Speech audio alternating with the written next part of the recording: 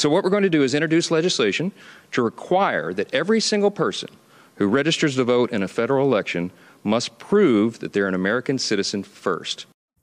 Yep, those prominent election deniers have a plan to further undermine our elections by trying to make voting harder. Now, before I go any further, non-citizens, zoom in on me here, cannot vote in federal elections and have not been able to do so for decades. It's literally illegal, literally. Also, it was Donald Trump who tried to steal the 2020 election with help from Congressman Mike Johnson, who helped recruit 125 House Republicans to sign on to a legal brief that asked the Supreme Court to overturn Biden's wins in 4 key states. Johnson, using his credentials as a constitutional lawyer, also helped formulate the legal theory to decertify the election on January 6th. So no, maybe don't take their recommendations seriously, unless you have a deal with the RNC to pay for your legal fees.